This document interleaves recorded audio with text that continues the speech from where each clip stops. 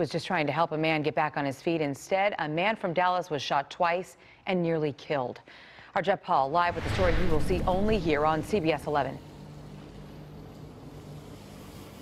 Well, yeah, Kaylee, Dallas police tell us detectives are still searching for the man they believe pulled the trigger. They tell us that he was asked to leave the victim's home, but instead returned just 10 minutes later and started shooting.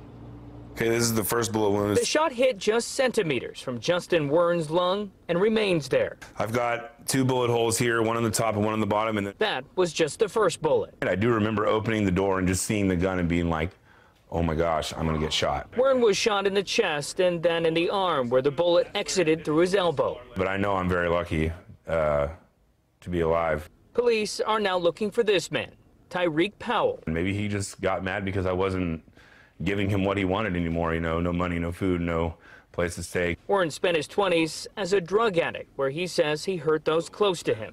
Now he's 8 years sober and tries to help others he sees going down the same troubled path he once traveled.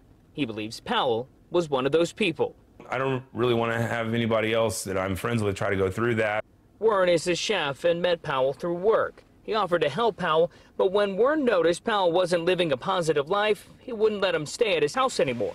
That's when investigators say Powell returned to Wern's house and shot him. I feel more sorry for him that he felt like this was necessary, but I mean, it's not going to stop me from still, you know, talking to people. Wern, unable to work right now, has many months of recovery ahead of him. As for forgiving the man accused of shooting him, who he once tried helping, I don't know. I guess I would. I just want him to learn from his mistakes, and unfortunately, it's probably not going to be a good lesson that he learns.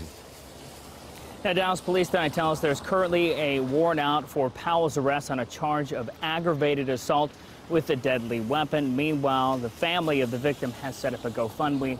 We have that link on our website. Reporting live here in Dallas, I'm Jeff Paul, CBS 11 News.